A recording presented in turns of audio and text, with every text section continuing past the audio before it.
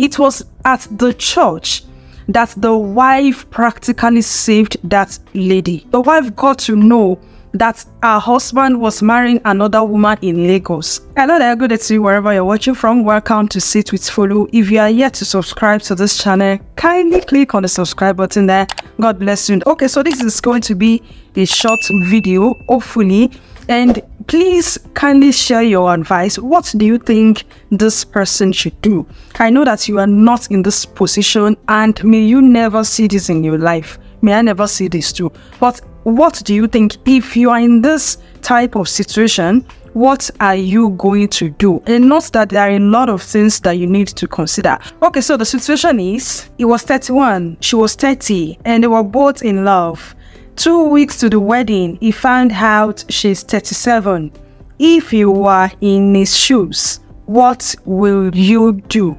Okay, for the ladies watching, if you or your brothers, or maybe your best friend, your relatives, your cousin, someone that you know that you love is in this type of situation, what are you going to do and what are you going to tell them to do? And to the men watching this video, what are you going to do if you find out that your fiancé has been lying to you? She was supposed to be 30, but now she is 37. Let me know what you would think. But there is one question that I want to ask this person. How fast can you run?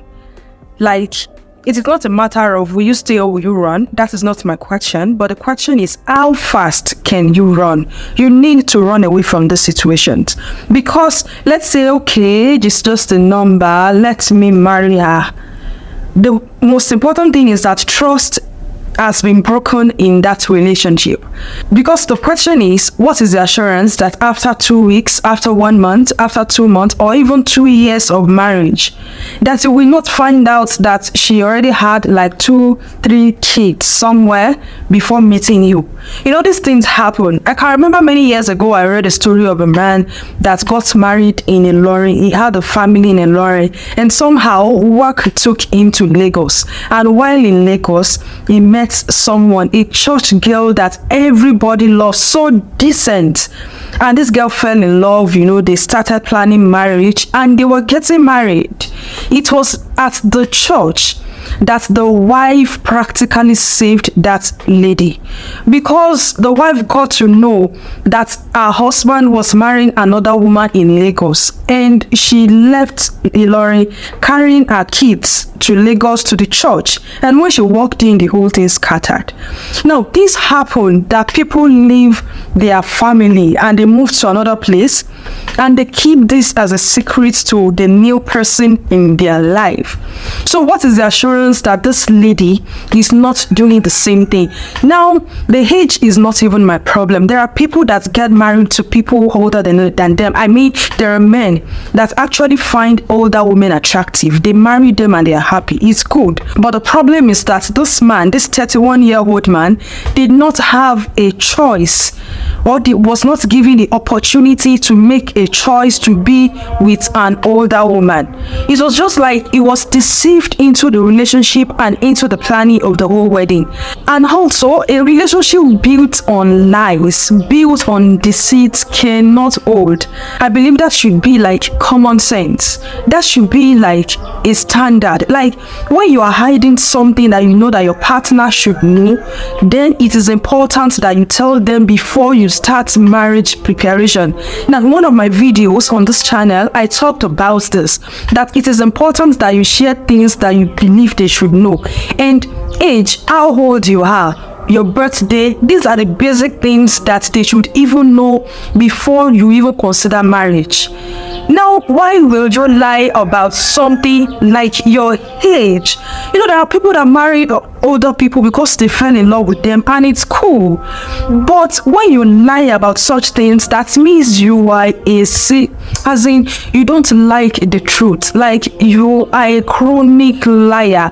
Now, somebody said, okay, that she did that because she loved him and she did not want to lose him. Hello, that is like witchcraft. That is selfishness of the highest order. That is a manipulating person.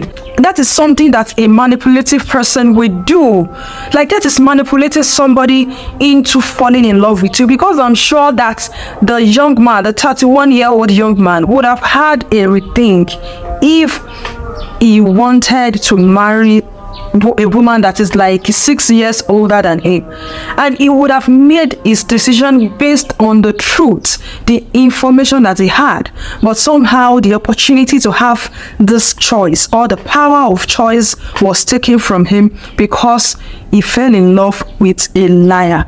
So in case you are also planning to do the same thing, or in case you have been hiding something, it is better that you tell.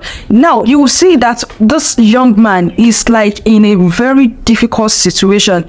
2 weeks to wedding, that means a lot of money have been spent, informations have gone out, maybe they've booked all, they've bought clothes, they've gotten a lot of things ready. You know how African weddings can be. Maybe everything on the bride price list have been bought, they've settled everything. Now what they're waiting for is just to like finish 1 or 2 things and go on. You know, it's going to be very difficult for this young man to walk away from this relationship, because his reputation is going to be at stake, his finances is going to be at stake. There are a lot of monies that they've spent that they will not be able to recoup. But it is better to walk away from that type of marriage, from that type of relationship, than to be there, to stay there and to live with somebody that deceived you into marriage. How are you going to live every day of your life knowing that this person lied to you so much, knowing that this person took you for a fool? So like I said before, the question I'll be asking this young man is, how fast can you run? If you can run so fast, please run from that lady. Let her know, let your family know, let everybody know that you were deceived. You are the victim. You are the victim in this situation. You are not the bad person. She is. So there is nothing to be ashamed of. Of course, people are going to talk, but after talking, they are going to keep quiet and they are going to forget about you, and you are going to meet somebody that is going to be truthful to you. Okay, so thank you so much for watching this video. Till I come your way again, this is Sis with Folu, and of course I am Folu.